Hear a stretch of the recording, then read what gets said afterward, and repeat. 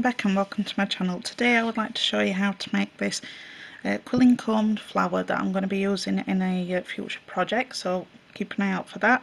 So I just thought I'd show you how to do these, and then if you want to make some then you'll have them ready for doing the project. So let's get started.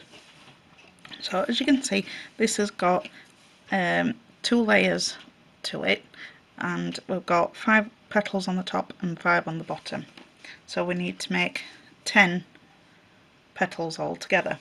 So to do that, I'm taking my quilling comb and I'm inserting, if you can see, mine's got numbers on, so I know that I need to slot mine in through between 6 and 7 for the start, and then it's coming out, so we've got 2 pins in the hole that we're going to be making, and then I'll just pull it down there and fold it over. These are 40 centimetre strips, I forgot to say, just a little bit of glue, and then I fold mine over that way and just hold it for a second, because this is probably the most fiddly part of making these, is getting it started. You can make a like curl on your needle tool if you wanted, but I prefer doing it this way. That's not quite stuck yet. If you've got tacky glue you can use that, and just makes it a little bit quicker, but I've just got PVA next to me today.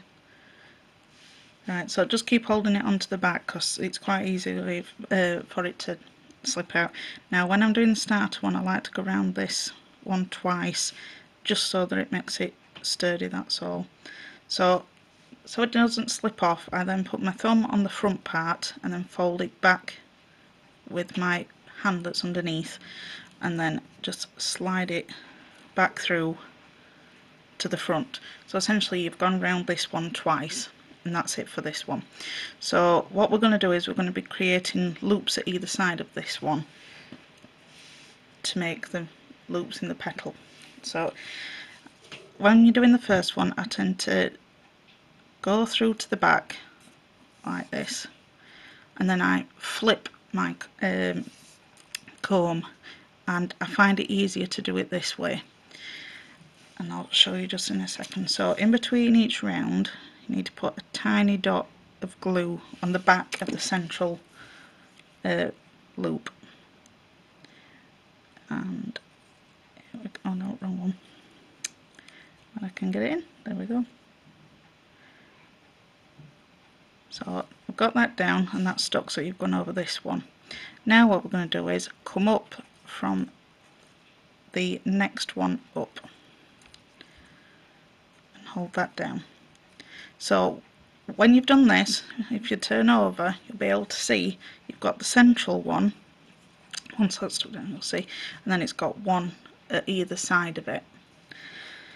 You can do it having the comb this way, I just find that it's easier doing it this way. I don't get confused as to loops and all that, it's just how I prefer to work. And tiny blot of glue again, and back down where that one finishes, and then you come in back up through the next one. So again, it's just making, oops, sorry, I've come out then. It's just making that little dip for the loop, and then you're going to be folding this back on itself. So this is the back of the leaf petal, sorry, that you're working on. A little bit of glue. This is just to keep it in place for when you take it off the comb. Again, it's around those. If you pull it down like that, it sort of makes a little bit of a wedge, and don't pull too hard, or else it could tear your strip. And then come back up the next one, and then we're folding it over. So that's the process, and we're aiming for getting 5 loops at either side of the central one. So I've got 2 now, so I'll carry on doing the rest, and I'll fast forward through because you don't want to watch it all in real time and get a bit boring. So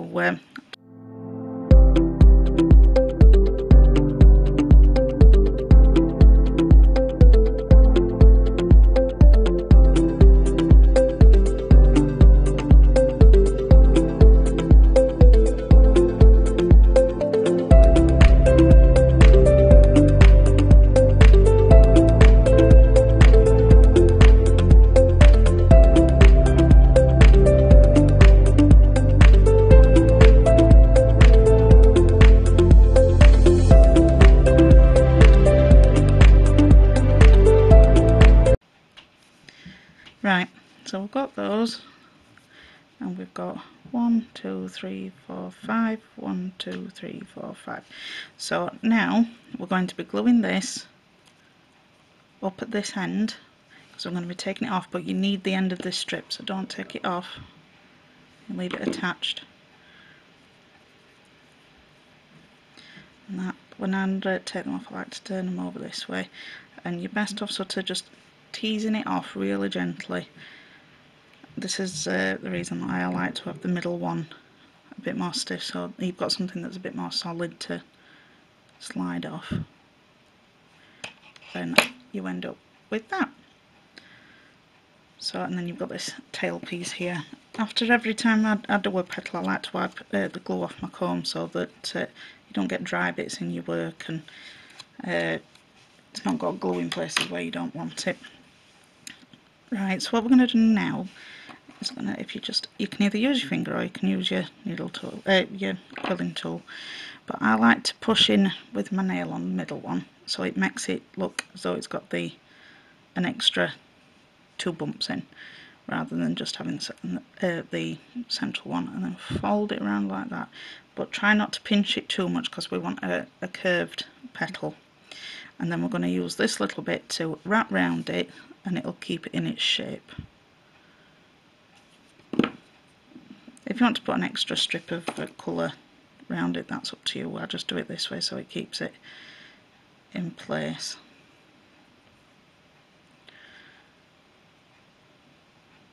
There we go. So, and we've got our petal. So let's give that a chance. Right, so I'll bring in my other 9 petals and show you what to do. So if you need 5 for your base layer. If they do get a bit pointed, you can just pull them apart and it just makes them a bit more curved if that's what you're wanting. And I arrange them in the position that I want them, because there's not that much paper that's actually going to be touching. So a cork board would come in handy for this if you want to pin it and leave it to dry. I just do it this way. This is just how I prefer to do it, and get them in the position that I want them. And then I put glue on top of where the join, and then because it's PVA, it's quite runny, it seeps down in between the cracks in between the petals, so it will go to the places where it needs to go, and it's easier to do than putting the glue on each of the petals and trying to push them together, because they're so thin, these pieces.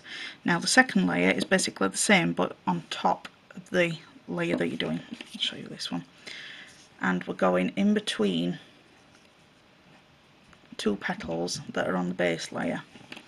So just get one of your other petals and I put some glue near the bottom where I know it's going to be touching, and place it where I need it to be.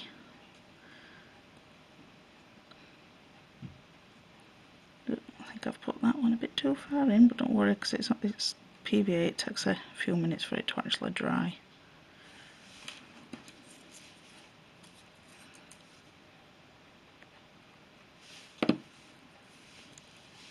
Once everything's dry, like you can see with this one's quite sturdy, so they're only a little bit fiddly at this point while you're waiting for the glue to dry, but that's no big worry.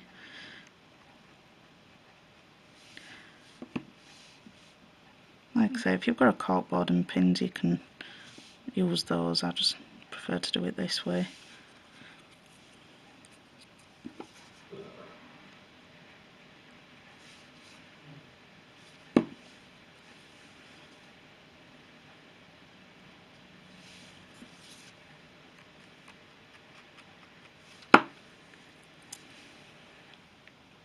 There we go. So we've got our 10 petals. Still have got time to adjust them, but that looks good enough for me. Let's see if we can push it further up here. I don't know when they're coming. Right. So again, I like to just put a little bit of glue on top so that it joins down in those little cracks that might have been missed from putting it on the back way. And then I'm going to take one of these half back pearls, or flat back pearls, I'm not really sure which is the right name for them, and I'm going to have that as the centre of the flower. So these ones are sticky, but I like to put extra glue on just for that extra stickiness, just to make sure.